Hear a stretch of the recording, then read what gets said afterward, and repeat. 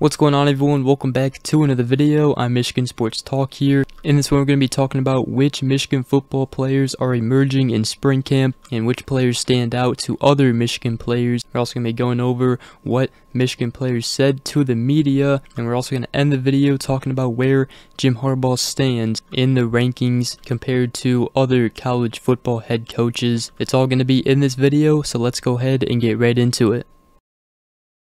Alright, just before we go ahead and dive into everything, make sure you guys go ahead, leave a like on the video, comment down below, and subscribe for more if you are new around here. I greatly appreciate it. But let's go ahead and start with what Roman Wilson, Michigan's wide receiver, what he had to say. Both Roman Wilson and Cornelius Johnson, the two veteran wide receivers coming back next year for the Wolverines. First off, Roman Wilson said that for us to be able to replace Ronnie, I feel it's going to be hard. He said, I'm not going to say it's going to be hard to replace him, but it's going to be hard to do the things that he did on the field consistently. Then he talked about Semaj Morgan and Frederick Moore, who are both freshmen this year. He said that Fred and Semaj are really good additions to our team, being young guys, and as far along as they are, I think they're both really good. He also talked about Tyler Morris and Darius Clemens, two sophomores next season. He said they look really good, and he thinks that the wide receiver room is in really good hands, saying that they look good. Speaking about Darius Clemens, he just talked about his work ethic. He said to see him working out by himself, he said, and for him to be as strong as he is in the weight room, it's pretty shocking. He's a pretty strong guy, and I concluded it by saying I think he's going to shock a lot of people when he gets his opportunity this year. Also talking about Tyler Morris, he said he looks like a well-seasoned guy. He's playing really well. He looks good, and he said he almost looks like a vet out there. And he said, so I'm happy for him. Michigan definitely has playmakers at the wide receiver position. Tyler Morris and Darius Clemens are two wide receivers to keep an eye on next season as they look to emerge next season as go-to wide receivers along with Cornelius Johnson and Roman Wilson. Darius Clemens is obviously the bigger wide receiver. He's 6'3", 214-pounder. He has a lot of great skill. Can't wait to see him next season. Mike Sainristil also had something to say about the wide receivers. He said the young guys, I think they're doing really well. Semaj Morgan and Fred Moore, they're really looking good. Tyler Morris is doing really good, and Darius Clemens, he's doing good. And he said the receivers are in a good spot right now. I also want to talk about Mike Sainristil and his switch to the defensive side. He's a team player for sure. He said wherever the coaches want me is where I'll be. He said it's about just helping the team succeed in whatever spot I'm in. They've been moving me around a little bit from nickel to corner, so wherever they want me and wherever they need me the most is what I'll do. He's obviously a team player. He will play wherever. He's a very good defensive player. I mean, he has shined at the cornerback spot and at nickel. Can't wait to see what he does on the defensive side next year. And I'm also very intrigued to see Amorion Walker, as he seems to be the other cornerback beside Will Johnson, who will be the cornerback next season. Jim Harbaugh making another wide receiver to cornerback switch. It'll be very interesting to see how Amorion Walker does on the defensive side. He's definitely got all the tools he needs to be a cornerback. And then real quick here, just want to mention in this video that Michigan's spring game, Maize vs. Blue spring game, will be at 3 p.m. Eastern time on April 1st at the Big House.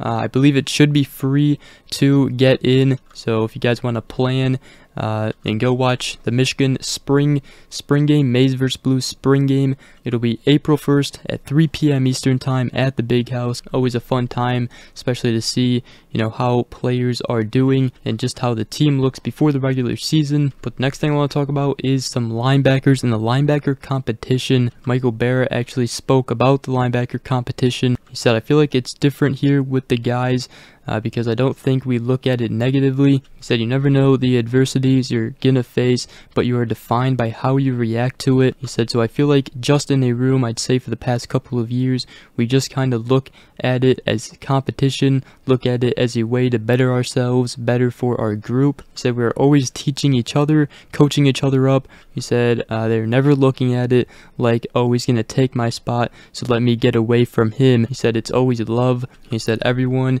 is just there for each other. He also spoke about Nebraska transfer and incoming sophomore Ernest Hausmann.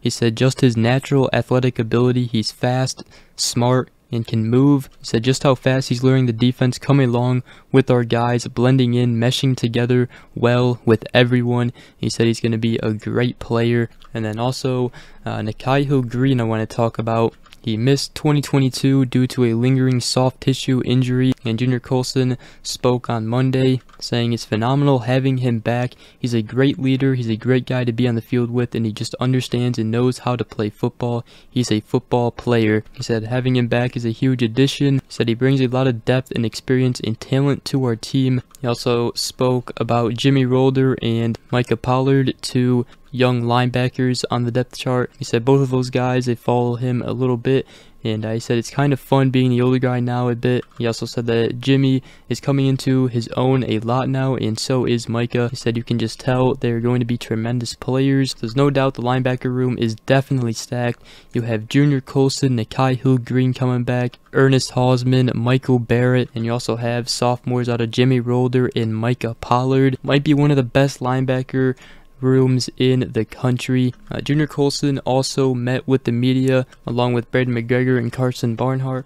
But away from the linebacker room, Colson said about Michigan's next season and the goals that they have. He said next step is to be the best. Next step is to be the best out there. Also talking about himself, he said the next step is to be an All-American.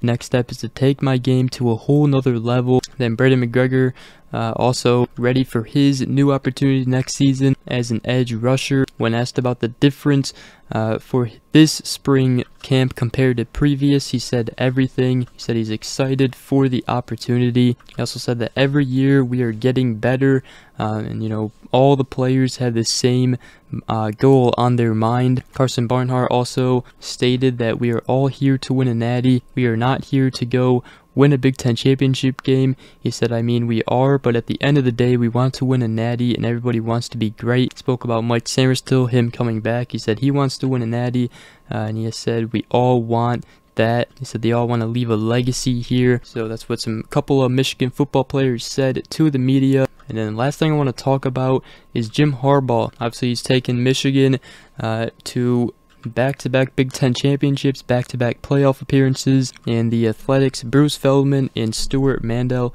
released both of their rankings for college football head coaches heading into the 2023 season. Feldman had Jim Harbaugh at number 4 behind Alabama Nick Saban, Georgia's Kirby Smart, and Clemson's Dabo Swinney. Mandel, he also had Jim Harbaugh at number 6 behind Saban, Smart, Swinney, and then also LSU's Brian Kelly and USC's Lincoln Riley. So in both of those lists, Jim Harbaugh is ranked as the best Big Ten head coach, and I mean, he should. He won back-to-back Big Ten championships. Just got to get over one last hump to win the national championship. That's what all these players are coming back to do next season. But with that is going to wrap up today's video. Hope you guys did enjoy. If you did, make sure you guys go ahead, drop a like. Also comment down below and subscribe for more if you are new around here. I greatly appreciate it. And other than that, hope you all have a great rest of your day. We will see you guys in the next video. Peace.